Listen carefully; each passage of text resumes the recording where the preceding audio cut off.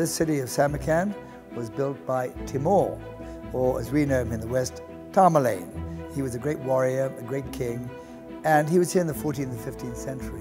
He controlled the Silk Route, he was an incredible warrior, and really built Samarkand as we know today.